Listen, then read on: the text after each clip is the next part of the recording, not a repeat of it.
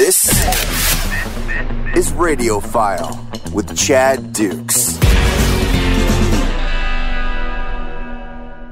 It's Radiofile with Chad Dukes. Very excited. I have listened to this gentleman for many years. I remember working at the Home Depot in Fairfax, Virginia, and I would get off work after closing and flip on my radio while playing my PlayStation 1 and listen to Ferrall on the Bench with Mr. Scott Ferrall, who joins me now on the Mattress Warehouse Hotline. Scotty, huge props to you for coming on the program. Thank you so much for making time this week. How you doing, bud? I'm cool, man. I think when I went to Fairfax to do the show at JFK once, I got weed at that Home Depot parking lot.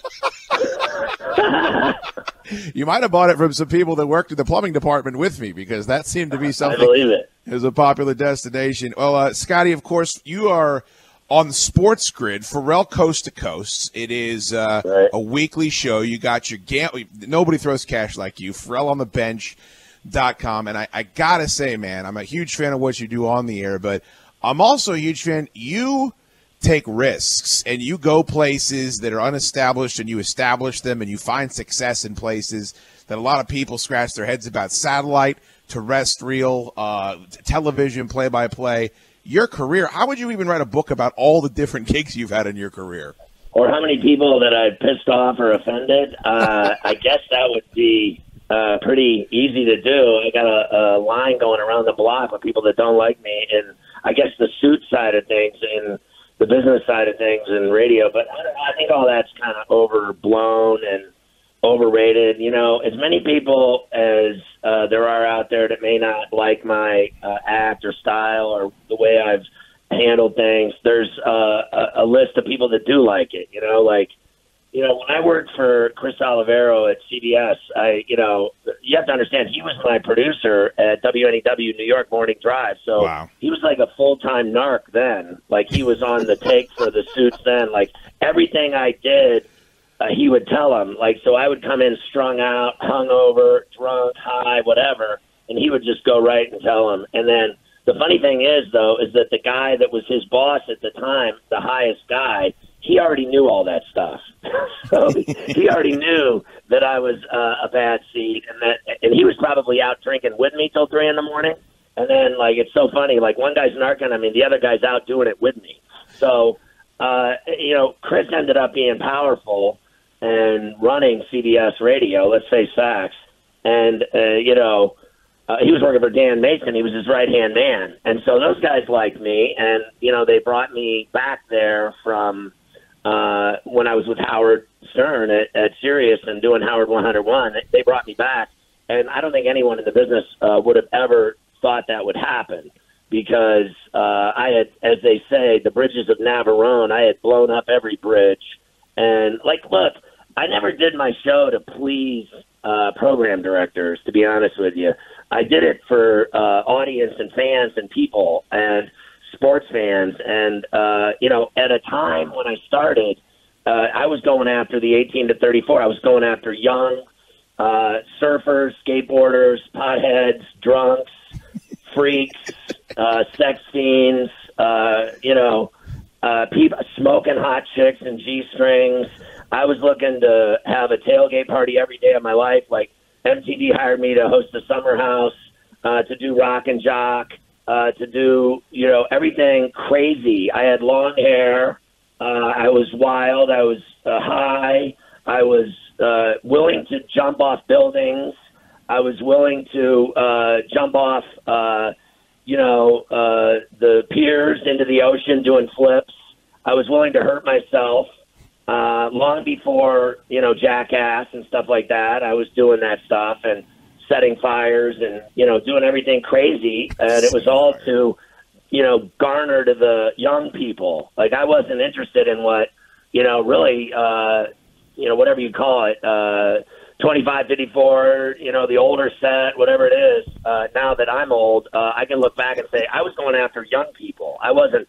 So, imagine me, trying to please a bunch of suits that were critical of me, or pulling me into their office for a meeting about my behavior.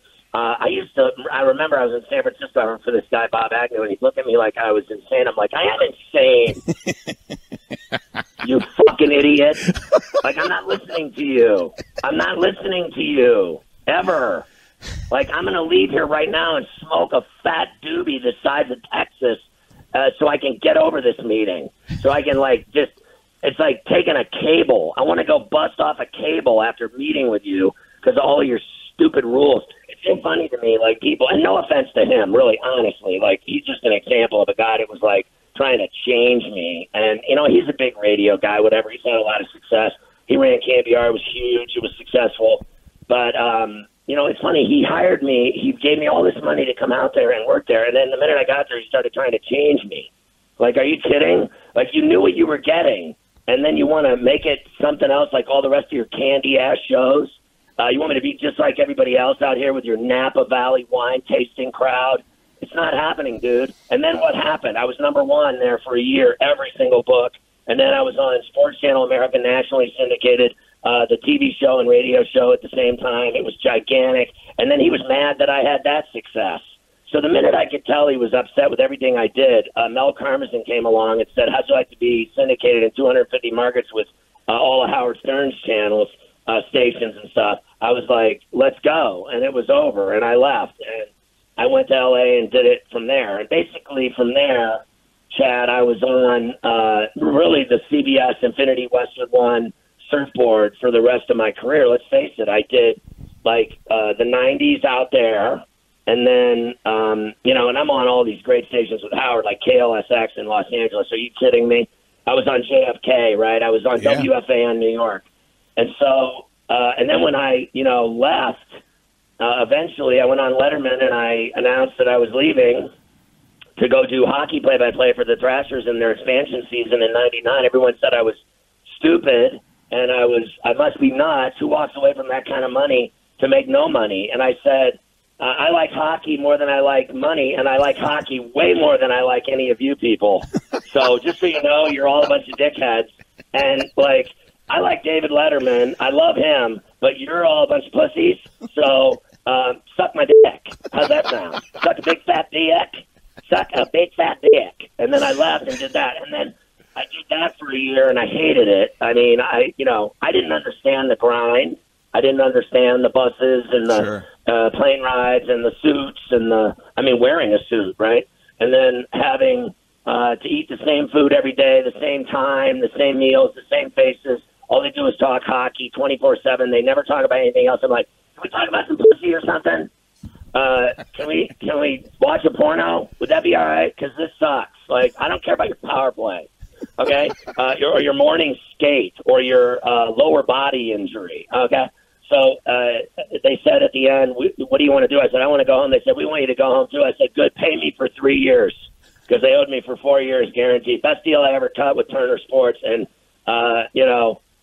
Ted Turner and the Schiller family, Harvey Schiller. Derek runs the Braves now. I said, 4 years guaranteed, and I did 1 year. So every 2 weeks for 4 years, I got a paycheck in the mail. It was the greatest gig I ever had. I never worked. I never did anything. So I never missed a game, never missed a goal. I drank beer in the press box. That upset everybody. I had to drink to watch them play. They won 11 games the whole fucking year. So I had a drink. Drinking was just the beginning of it. I was out in a parking lot smoking bowls before I went and did it because they were so bad. But eventually CBS brought me back, right, from the dead. I did Sports Stand for a while in Vegas. I lived in Mandalay Bay, which was also a debauchery central. Let me just explain what that was about. It was about drinking and hookers, okay? So that was just absolutely kick-ass. I never paid for anything, and I had just absolute ass all over me every day. Free ass. It was the greatest thing ever. And then I eventually CBS said, come back to New York or no. It's either New York or bust. So I moved to New York, and then I was there basically ever since. I went to Miami 1 year when I got fired at NEW because they had the Sex for Sam scandal, and that was Opie and Anthony, and they convinced the guy to bang his wife in the St. Patrick's Cathedral on the Day of Atonement with 200 parishioners praying to God, which was just an absolutely titties move. It was so funny, and it was so kick-ass that, like, I mean, the whole thing gave me wood, right? I was like, that is funny shit. And then they fired everyone, and I go, that's not funny. And then they called me up and said, you're fired. I said, what did I do? They said, you know him. I was like, okay. So I moved to Boca because I had a condo, and I ended up working at QAM Miami and doing morning drive. I got fired there for saying Howard David's wife had a dank box. And the FCC sued me, swing and a miss, they lost. I was found not guilty. They couldn't prove what dank box was, which was awesome. And then I ended up going back to New York, and I guess I did Man-Cow for a little while, but I ended up going back to New York, and then they put me on the Fan, and then I did ESPN Radio. I left the Fan to do ESPN Radio full-time. Chernoff was mad at me. He's like, I brought you back here, and you screw me. I'm like, oh, is that how you see it? Because in Portuguese, what I saw is I was working Saturday nights. Meanwhile, I'd been syndicated my whole career in 250 cities. But now I'm doing Saturday nights on the Fan for 3 hours, and you're doing me a favor. I go, watch this. So ESPN gave me full time, 7 to midnight, 5 nights a week, and I took them from a brand new station with no listeners, 0 audience from day one, and I brought them to a 2-share. They never got a 2-share again until Michael Kay finally beat Francesa. They never had ratings until Kay's show won. So I got them ratings, and they wouldn't give me a contract. So I went back to I guess eventually Howard Stern hired me, and I ended up going to work for Howard, which was the best thing that ever happened to me in my life. Right. And then when I did, whatever it was, 7 years there, I could see the writing on the wall that they wanted to change me, to move me to another channel. I think Howard wanted to make the channels all about him 100% every day, all Howard, all day, every day. And I could tell it was coming, right? I could see the writing on the wall because they asked me to go to lunch with Russo, and I was like, why would I go to lunch with that pussy? Honestly, I'm like, but at the time, those guys hated me, Mike and the Mad Dog. So why would I be nice to some guy that hates me, right? So, but eventually, because I worked for Howard, he respected me because he knew I wasn't a dick, and we eventually became cool and friendly, and we could be around each other, no problem. And I liked him, and I was getting along with him, but I didn't want to work for him and listen to him. You know what I mean? Sure. So when they started doing that to me, I made a call to Chris Olivero, and I said, why don't you syndicate Ferrall on the bench again? And lucky for me, they started CBS Sports Radio Network, and they put me on at 10 to midnight or 10 to 2.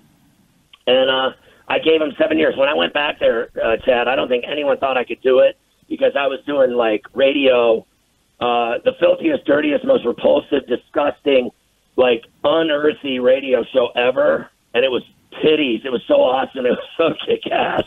And they said I couldn't do clean radio, so I gave them the Vatican Radio Network, and I did it clean and blew their minds, and I never had a single problem the whole time I was there. And, in the end, they offered me a crappy deal, and I quit. I just said, I'm not signing this. And it was funny. It was a lot dirtier than that. They originally offered me a terrible deal, and I agreed to it. But, the whole plan that I had was to, if you're going to fuck me, I said, I'm going to fuck you better.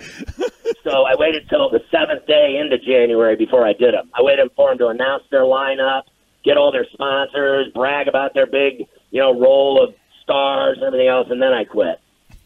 And I just said, I'm not coming in ever again. Blow me. Because you want to play games? How do you like this game? This is called backdoor reversal in your ass. So, I'm sure they hate me, and I'm sure that they think I'm a horrible person. Right. But what are they? What's the difference? I come from that side of the river, dude. I'm a cool dude from Pittsburgh that is you're going to do me, but it's okay for you to do me. But I'm not allowed to play the same game. So I know all their little tricks and all their lies and all their BS, and they wait till 7 days before Christmas to make you the offer and tell you they're busy and all their other bullshit. And so I just said, well, I've learned from the best, all of you. So what I'm going to do is John McEnroe cross-court winner. This is what this is. This is a backhand cross-court winner with an attitude, and I went to Sports Grid. So I guess every chance I took, acting like an idiot on Sports Channel America and setting fires and peeing off buildings and breaking all the equipment in the studios and shooting hockey pucks into walls and breaking and smashing windows. and beating up pizza delivery guys and then giving them a $100 tip after we beat their ass. Anything we did, crazy. MTV was risky. I guess the Thrashers was risky. But, everything I did on the radio got me on Letterman twice.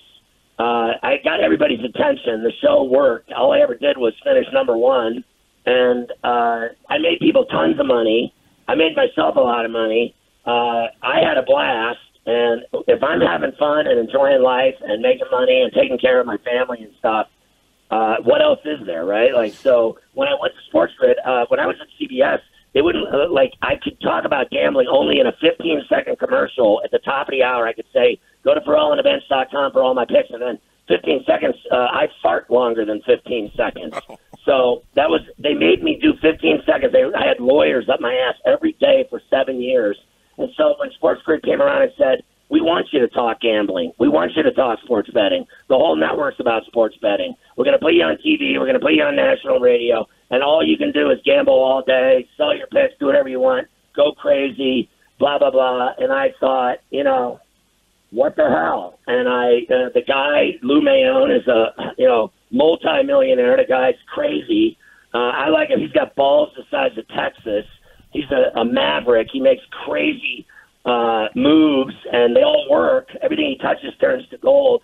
So I went for it, and I jumped in head first, and I went on this network that really is, brand new and young and a startup, and it's all coming together. Now it's just, blowing up like crazy. It's on everywhere. We're on everything. We're on every OTT service in the world. I'm on everything, Roku, Sling, you name it, I'm on it. I'm on Vizio TVs, Samsung TVs, Apple TVs, Plex, Xumo, Stir. I mean, there's nothing, Fire. I'm on every one of them. And so the radio network is crazy. It's, it's growing leaps and bounds. We got them 1090 in San Diego and L.A. You can hear it in the Canadian Rockies. It's the biggest signal in the history of radio coming out of Tijuana. So it reaches 24 million men in Southern California. That's crazy. I'm on Sports Map. I'm on Sports Byline. I know big things are happening around the corner with the radio network that are huge. So it's exciting. I'm having fun. And, when I was young, dude, I didn't have a wife and kids, right? So I had, none of that. I was just an insane lunatic party animal. And then when I met 34C, I had, an incredible, hot, sizzling affair. Then I had 2 kids, and they're teenagers now. My son's a couple years from college, and wow. My daughter's in 7th, and it's crazy. So I have to take care of people now. It's different. And so I'm a lot smarter, a lot more older and mature, whatever you want to call it. I handle my business differently. I'm the one that brought Sports Grid 1090. I got the deal for them. I got them the station. They had never heard of it. So I'm doing cool things. I'm still doing a lot of boxing stuff. And it's all kick-ass. So I really don't, the bloodletting and the dead carcasses on the side of the road after my name, the path of destruction, the hurricane that I am, the Cat 5 that I've been, I mean, fuck them. I mean, it's just like, whatever. What do you think I'm going to worry about people when I'm getting put in a casket? You know what I mean? Like, when I'm dead, it's over. What am I going to sit around and worry what people think of me? I mean, you're the guy that I like the most because you're nuts and you're on edge and you're different and unique and mega talented. And I told you this a million times. You're the coolest radio show that I've heard. Thank you. In sports anywhere. And that's why Howard likes you. I like you because, same reason. I think I can tell talent when I see it. And I smell it from a mile away in you. So you're like I hate to say it, like you're like my offspring. You're like my little brother from another mother. I like what you do. So, I mean, you didn't get where you are not having big sack. So I don't even want to hear it, what I've done. Like people don't like me. Suck my balls. I mean, honestly, and here's another one. All those trade magazines and all those Hall of Fames and all those heavy top talkers and top sports, the top 20 and the top, just blow me. I just who reads that besides no one on earth? Yeah. I said that one day. That's the reason they don't ever pick me for anything. One year when I was on Howard Stern, when I was on Westwood One, I was number 2 in that talkers thing. And then I said, what is that? Has anyone ever read that? I've never heard of it. So people rank me and everything, whatever, power rankings, weekly sports power rankings. Carver High says the best, charts and graphs. I don't care if people put me in rankings or halls of fame. What is the radio hall of fame? Like, is that like a television hall of fame? Is that like it ain't Canton. It ain't Cooperstown. You know what I mean? It ain't Toronto, the Hall of Fame in hockey, and no one even gives a fuck about that either. Like, so calm down with all this, where do you rank among the greatest? There's only one greatest ever, Howard Stern. Everybody else sucks.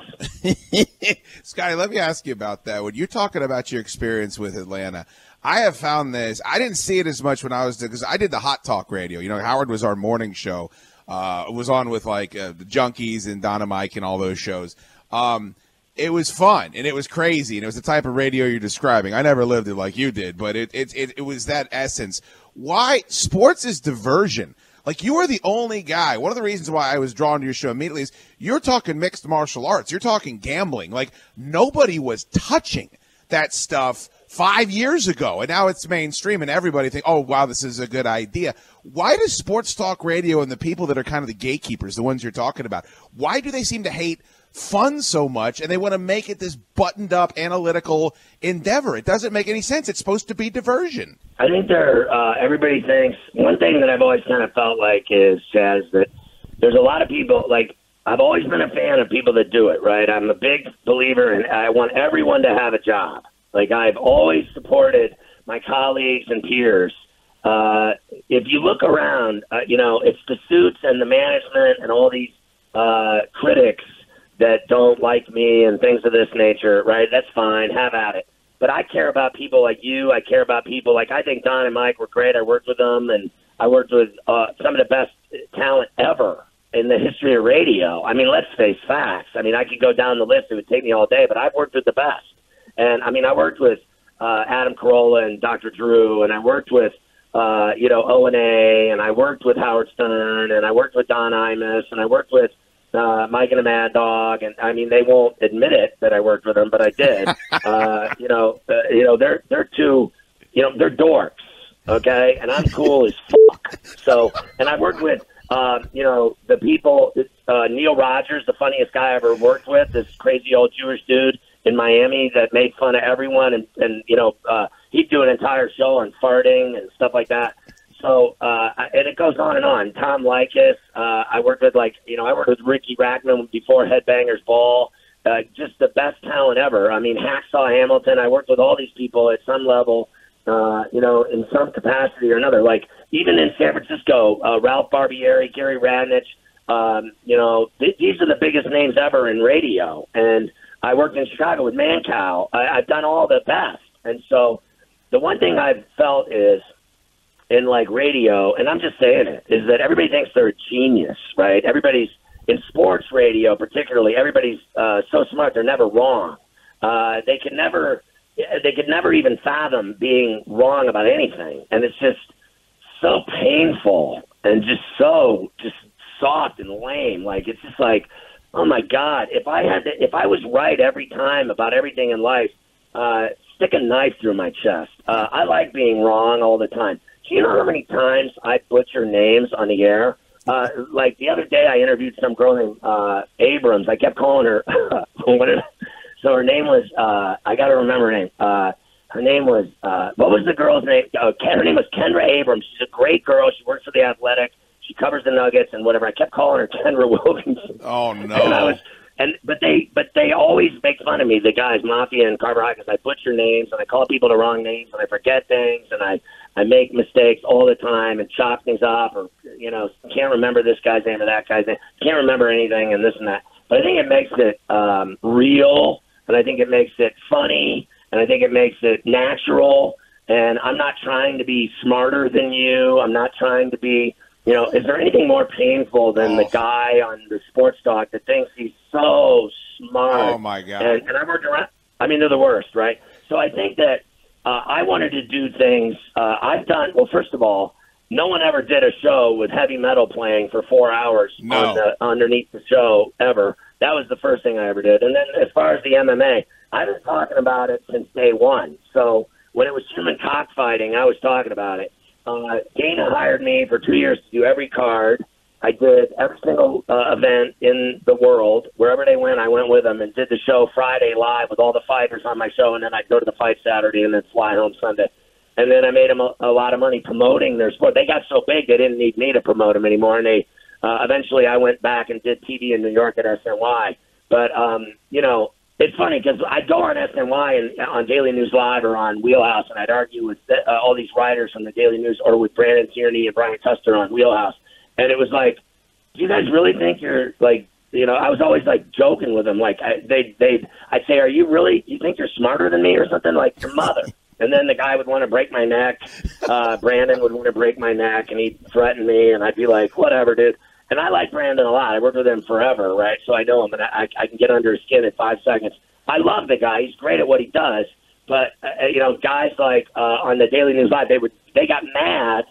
They got mad. They wanted me off the show because I made fun of them. Like I would joke about them and tease them and get under their skin, and I could do it so quickly. I could jab them so quickly about their, comments about sports. Like, who gives a fuck about sports? I mean, honestly, I want to know who wins, who covers, and I want to watch great games, and I like when my team wins, and I want to, drink beer and go crazy and high-five my buddies and enjoy a great finish or a great horse race or a great fight or a great hockey game, a double overtime game, whatever. Basketball I love, but I don't need to be right about it. And so when I did MMA, I did it because I knew it was going to be something huge. I knew sports betting was going to be huge. I did my picks on the air on Westwood One 25 years ago. I was doing picks every day, and then Fridays I did all the college and pro football, and I did them free at the time. If I would have, asked for money then, if I would have sold them then like I do now, even though they're the cheapest in the history of handicapping, because in Vegas they charge thousands, I charge $35 a month. So I don't rip anybody off. I give people their money worth. They make their money back the first night they're a member of my website. People, they spend more on gas in their gas tank than they do on my picks, and then my picks make them tons of money. I knew sports betting was going to be huge. I just think that everybody was afraid of it. It was taboo. It was like heroin, right? So everyone said, Scott, you can't talk about all this gambling. And then I said, all right, well, then I'll talk about weed. And then when they said you can't talk about weed, I said, well, then I'll talk about pussy. And then when I can't talk about pussy, I'll talk about liquor. I'll start talking about being an alcoholic and just how much booze I can drink. And then I'll talk about road tripping. I'll talk about just breaking rules, everything I ever did, everything they told me not to do, I just did something to piss them off. I actually was on on some kind of death watch. I was on like a death knoll. People said I was just asking to be fired, and I got fired a lot, but no one ever forgot me. Yeah. Like the people I've mentioned, like some of these bosses. I mean, all you have to do is mention my name, and their blood pressure goes through the roof. I mean, they just absolutely snap. I know about 5 guys that you can mention my name, and it'll ruin their day as sure as the sun comes up. So I kind of like having that ability to grade on people that, frankly, don't like me. But I think radio's boring as shit. So, I mean, they've ruined it with all these stations that are so lame and so the music's so repetitive, and they just turn out the same thing every day, every week, and they just keep playing the same songs, and they got rid of all the DJs, and the DJs are what made it cool. Can you imagine? I think when you think back to Warner Wolf, guys like that did sports stuff. Can you imagine? Or Wolfman Jack, guys that set the bar. Wolfman Jack's turning in his grave that they don't have DJs anymore. Like satellite radio, they got about 3 DJs, and the rest of it's all just on a computer, just spinning music, the same 200 songs over and over. They just scramble them, and it's just ruined everything. I mean, they've gotten rid of employees, they've gotten rid of bodies, they've gotten rid of DJs, they've gotten rid of everything. They don't pay anybody, and so I'm for jobs, I'm for talent, I'm for funny people, I'm for DJs, I'm for the morning show not being a pussy morning show, with everybody sitting around laughing. You're so funny. Did you watch the Emmys last night, Biff? I just can't take it. I want to kill myself. It's so bad. Scotty, it's so awful. You know it sucks, Chad. You know it sucks.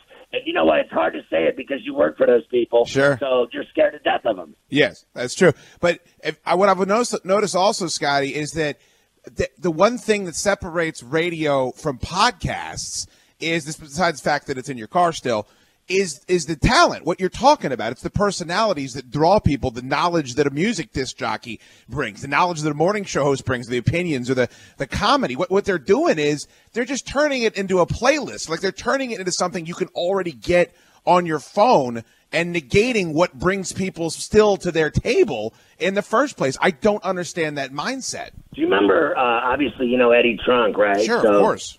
Eddie Trunk is the greatest rock and roll DJ ever in the history of the medium, bar none. And I'm good friends with him. We've been buddies forever, right? And he's been on my show a bunch of times. There is no one that knows rock and roll more than Eddie. And the way he brings all those musicians on his show and, talks about albums and concerts and tours and the history of music, no one knows it better. There's no DJ that I've ever heard that can even hold his dick, and he is phenomenal. They have to have guys like that for this business to survive and for it to thrive and move forward. I try, as you know, I've had a ton of rock stars on my show, and I've had a ton of actors on my show, actresses, whatever.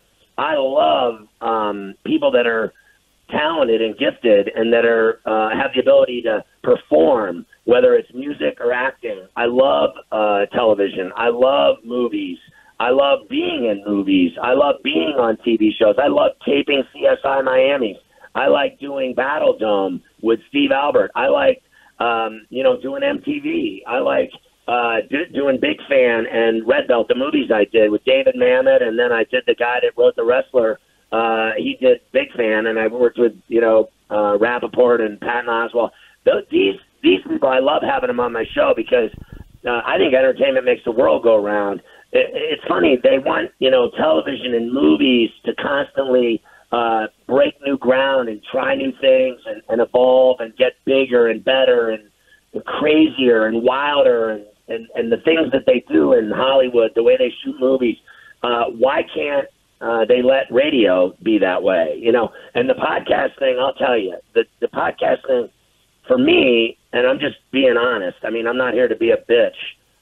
There's 50 million podcasts, and I can't take it. I won't take it. I just refuse to fall into that. Like, can you imagine if you went on even the ones they podcast my radio show, right? But I had done Ferrall and the Bats on Westwood One, and I did when I first started at Sports Grid, I did Ferrall on the Bench as a podcast for like an hour every day, and then it became the radio show that they're syndicating now. And then they just podcast that out every single day on iHeart Podcasts and on everything else. And I got to tell you, I could give a rat's ass about it. It's the dumbest thing ever. And the fact that I have to lay it down, or Mafia lays it down, and then I have to send it out, tweet it out, LinkedIn out, Facebook it out, Instagram it out. And just every day I have to copy it and paste on all those things, and it takes me like a half hour to do it. And I want to kill myself because I just don't care about it. I think there's too many of them, and I know there's millions of them and everything, and I just wouldn't know which ones are great because I don't give a fuck. Yeah. I would listen to you always, and I would listen to your radio show always. I have listened to your radio show, but I got to be honest with you. I don't listen to radio shows ever anymore because they suck so bad, and I listen to people that are great like you. And I mean, you guys, there's guys I know the Junkies are great at what they do. There's sports guys all over. I like Domino in Atlanta. He's a great dude. He's on my show all the time. I put on guys from Sirius XM all the time, like Brian Geltzeiler. I like him when he talks hoops, and he's NBA radio. And I have guys on that do radio shows that I like. But I don't know about you. I don't sit around listening to the radio because I do it every day of my life. I've done it for 35 years, every single day, basically, for, Monday through Friday for my whole life. I'm old now. I'm 55. I started when I was 18 doing the Bob Knight Show in Bloomington, Indiana. I've never stopped. So for me, I'm just being straight up. I watch TV. I like watching, Netflix and Hulu and Prime, and I like watching movies, and I like going to movies, and you've heard the stories. I play basketball 4 or 5 days a week. Every day of my life I play basketball. I train, I box, I kickbox. I do anything but sit around listening to the radio because there's so many, in my opinion, that sound the same that I want to stick a 9 Glock in my mouth. And I'm not saying that anyone's bad. I'm not saying that people suck. I'm just saying I can't take it because it's changed so much. Like, sure. The thing I'll tell you about Howard is Howard's the greatest show ever, and he's the greatest talent ever that I've ever been around, the greatest person I've ever worked for or worked with or been around. Him and Neil Rogers are my 2 favorite all time, right?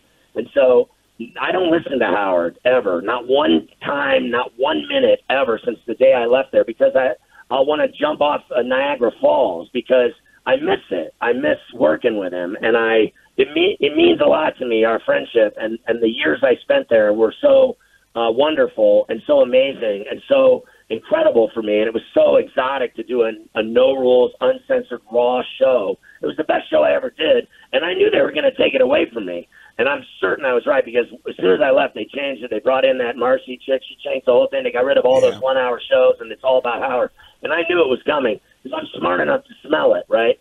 But ever since then, I've done pussy radio. I mean, the show I'm doing now is not what I prefer. I prefer rock and roll and music and being who I am, and they won't even let me do it because of ASCAP rules and everything else and all this other nonsense.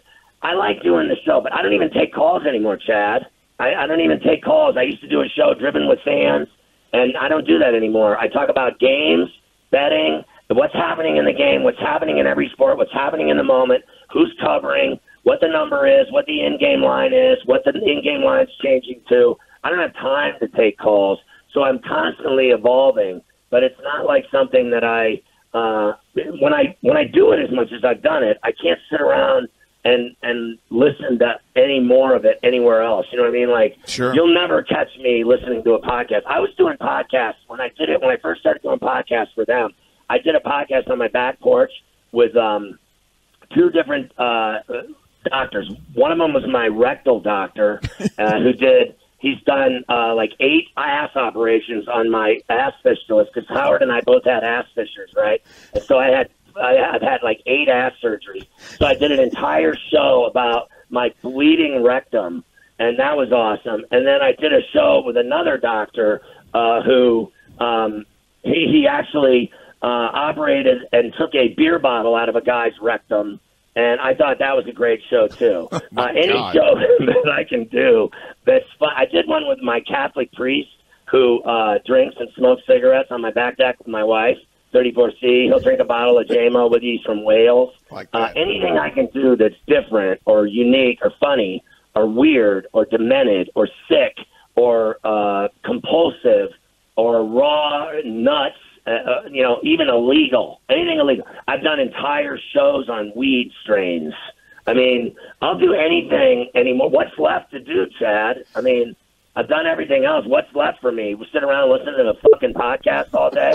I mean, come on, dude. I'd rather be in the Caribbean with a banana hammock on and a doobie in my mouth trying to get laid and trying to get it up still at my age. You know, when I'm 60, 65, will I be able to get a boner? So I'm 55 now. I'm on a time constraint here. It's like when they replay games late night on ESPN, we're on time constraints, so we're moving forward in the action. I got about 10 years left of stiff wood. I got to take advantage of it while I can. Got to chop wood to pardon the pun. Scotty, you talked about Howard. I'm like you. I can tell you have an enormous amount of respect with the guy and working on his stations. That, to me, you were around for the NEW days and you were around for the beginning of Howard on Sirius days, 2 of the most important times, I think, in all of talk radio. But I respect Howard and his decision to take the show where it is now. He can do whatever he wants. I think evolving is something that is, we should all try to do. But I realize that show isn't for me anymore, and I don't listen to it anymore either. I don't mean any disrespect from that, but when he interviews Leah Dunham for an hour and a half, I'm just like, well, this is not radio that's done for me. I don't know if you call it maturation. It certainly is an evolution for him. You were there when it was, I think, as good as it gets, when Artie is there and you got Bubba and you and that whole lineup and all those 1 hour shows. I mean, it was two stations of stuff with insanity going on all the time. What do you think about how much, the best that's ever done it, I agree with you, how much he's changed over the years? Well, it's a great question. I'd be remiss if I didn't mention Bubba. You mentioned him. I love Bubba, and he's one of the funniest dudes I've ever met in my life. And, I mean, this dude is completely demented. I mean, this guy is the most fun to be around of any human being I've ever been around. I went to his wedding with Howard and everybody, and, you know, the whole deal, Hulk Hogan, everything. It was crazy. I was at Howard's wedding. I was sitting at a table with Billy Joel and Barbara Walters and Donald Trump, right? And I'm like, this is crazy, right? I'm sitting there and like, but I will say this, like, he's become, what people say now is that he's become the exact person that he used to make fun of, right? That he used to abuse these actors and actresses and people in Hollywood. He'd make fun of them and torture them and drive them nuts and, just berate them and ride them like a horse and just keep driving them and to the edge, right, and making them just jump off the cliff. And he'd have funerals for people and everything else back in the day when he was, just so hardcore and kind of ruthless and mean and funny at the same time. And then he became, you're right, he evolved into this A-list celebrity himself and is, without a doubt, the greatest interviewer ever in radio. I think there's been better interviewers in the history of the world. I think David Letterman is the best I've ever seen in terms of humor and talent and the ability to get people to do things and say things and, draw it out of them, right?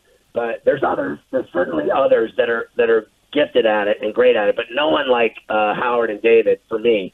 Those are two people that I look up to so much, but I think that unlike you, and that I can't, well, I told you why I can't listen, but Sure. It's not because I can't listen to him do an interview. I will say the only time I ever listened was when my wife actually taped the Metallica interview from like a month or two ago because I'm friends with them, right? So when I heard them on, I've seen them live 30 times.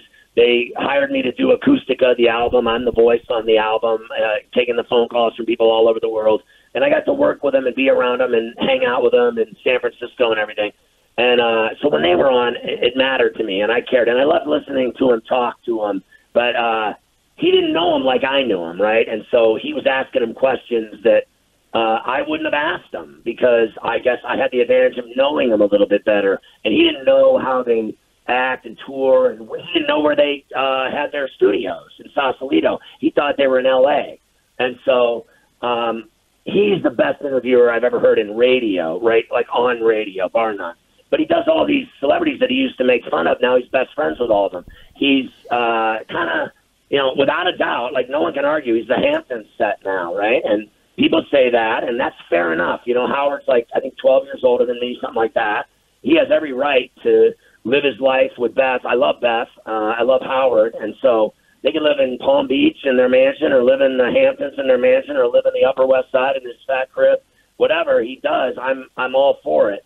But I can see why you don't listen because, the fact is that, like, even he knows how talented you are because he said so. And that I think you're busy, in my view, being your own entity. I think you've become a special talent and broadcaster in your own right, and you don't have time to, frankly, like I said, worry about other people. Like you have. I remember when you were doing it with our boy from Penn State back in the day. LeVar. Yeah, LeVar. LeVar. When you were doing shows with Arrington, I remember those days. You've evolved from that, like, into a way maybe you don't even see it yourself because you're too cool. But like I see your evolution. I see your lifestyle, your humor, your full of life, your buzz. You got the whole thing going. So I think what you've done is just kind of, for me, this is just me. I could be tripping and I could be wrong, but I think you've become so great at what you're doing. You got no time to worry about other people or other shows or other talents or anything. I think you care about people and you want people to do well and keep their jobs. That's what I've always been about. Like, absolutely. I support every kid that ever worked for me. Like, you understand, like Rasan does the wrap-up show. He's an incredible talent, and I found him. I'm the one that made him. I'm the one that put him on the air. He was an intern. They never gave him a penny. Sirius never paid him one penny when he worked there. For the 2 years he worked for me, I'd get him drunk every day. You know, I had him at my house a million times. We played ball a lot. I cared about his girlfriend, Ange. I cared about, you know, the wife now, and I cared about him when he had his daughter. And when he got the job, I couldn't have been happier because I knew he had talent. It was the same thing with Iron Sheik. Howard didn't know Iron Sheik. I did. I brought Iron Sheik to that network. And then he took him to another level, right? I brought it out of him, and then Howard took him to another level. And I think that, you know, it just kind of happens. I want everyone. I want Mafia to do well. Carver High, they both started doing their own shows now on Sports Grid. They're doing in-game live shows and weekend shows and betting shows and MMA shows and hockey shows. And they're still my producers. But I've always wanted them to become talent and become happy getting a chance to do TV and radio and do their own shows and fill in for me, do holidays, do weekends, do TV, do everything, do radio. And they're evolving, and Shep's the same way. Shep was nobody, was nothing. Now he's doing all kinds of stuff at NBA Radio, at Sirius, at CBS Sports Radio. He does his own basketball podcast now. Everyone there, Lou Pellegrino, he's running Westwood One's podcast. Max Krasny became the president of Westwood One. Then he went to work with Altitude and CBS, and now he's back at Westwood One. Max was a bartender when I hired him. Darren Sand, DC Cab, he was a producer at KMBR. Now he's, you know, run the Angels and Lakers for, 20 years. He's become huge. Brett Abbott was huge and still is at Westwood One. Anderson Cowan became a movie director. He was like a junkie when I hired him. He was a complete loser junkie with tattoos all over his body and 15 earrings and 25 rings on his fingers and 700 wristbands and a total, pot surfer freak, like Skid Row looking dude. And now he's got feature films on Prime and on the big screen in Hollywood. I want everyone. I want you to be great. I want everyone I've ever known that's ever touched me in my career to be great. I want everyone to be successful, and even people that hate me. I want them to be successful and have jobs and families and do well. The last thing I want to see is people losing their jobs and careers because of things like radio's going broke, radio executives are making bad decisions, radio programmers suck and they make bad decisions, or COVID brings everybody to their knees, things like that. I want radio to survive. I actually think I've been watching it. It's changed so much. It's not the same as it ever was. Everybody's like turned to podcasts instead of focusing on what's wrong with radio and how do we save radio from dying, because I think it's kind of slowly, no one will admit it, but I think it's been slowly dying. I think you're probably right. And I know you got to, we cut into your reload time here as you're between gigs, Scotty. So I'll ask you one more, and I appreciate the time. It's at Scott Ferrall. Follow him on Twitter. You mentioned the current climate we're in. One of the things I've always admired about what you do is no matter how much pearl clutching there is going on, you walk the line. You push the limits. You still make jokes. You're attempting to be funny and then having people get mad at you about it. I've never understood it, and you've never been scared of it. But I got to be honest. Every day I crack the microphone, I'm like, am I going to try to be funny today? Somebody takes it the wrong way, and then I'm out of my ass. I mean, it's something that just hovers over all of us. How much more difficult do you think that makes the job of trying to be funny and entertain on the radio when there's a bunch of unfunny people out there right now with letterhead just waiting to take everyone down? Yeah, it's scary, right? I feel bad when I see that happen to people. I think, Tony Bruno's a good friend of mine. I think he's a brilliant talent, and he's just done huge things in his career on radio. And, people tried to paint him a racist in 5 minutes, and he's anything but. And I think that there's evil people out there that want to ruin people's lives, and they have nothing better to do than to try to destroy people and tear people down. And I think people that do that are pathetic. I've had it happen to me my whole career, Chad. I've had lawyers. This lawyer in South Florida went after Neil Rogers and I every single day, sued me 30 times, tried to destroy me, my family, every single day. His entire life mission was to ruin me. And he swung and missed, and he's a bitch. And I told him, I'm pretty crazy. I'm like, come down here, you know where we are, and I'll just beat your ass. How does that sound? We'll just do that instead of all this other rhetoric. Why don't we just come down here and settle this, and I'll just show you how crazy I am.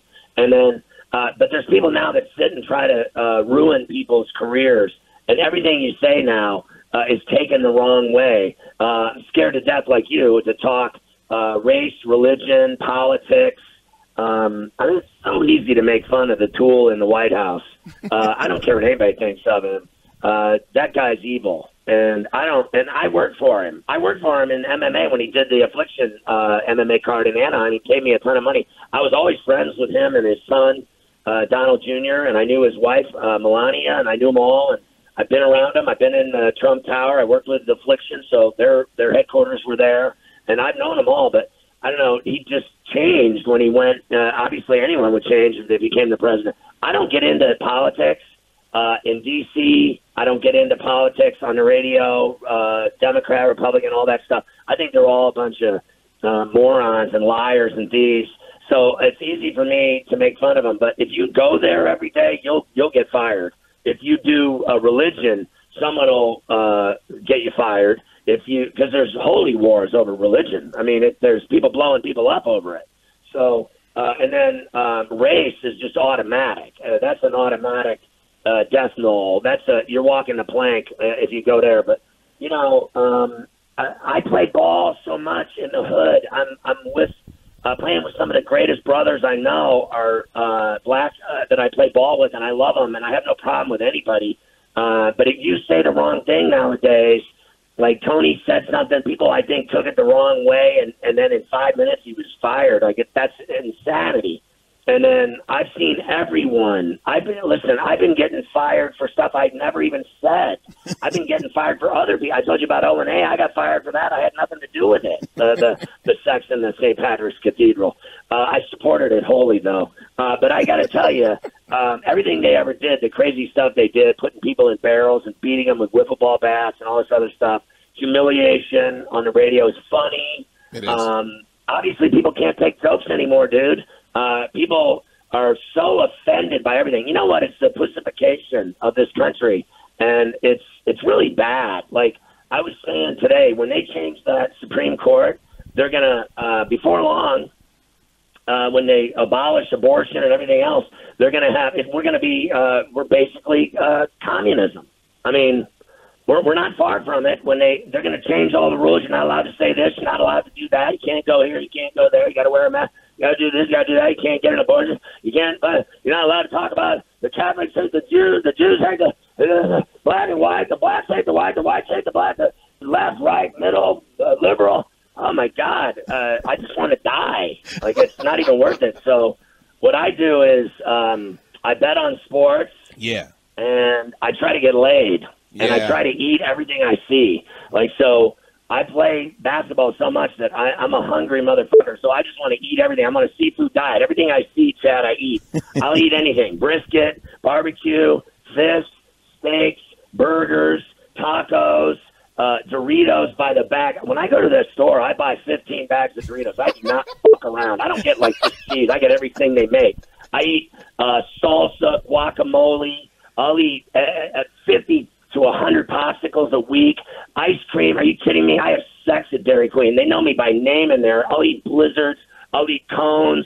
I'll eat caramel sundaes filled with like 80 gallons of caramel. I'll drink caramel until I drank so much fucking caramel I became what do they call it? Diabetes. I'm pre-diabetic. They told me I was going to die. So I stopped drinking soda. I gave them something back.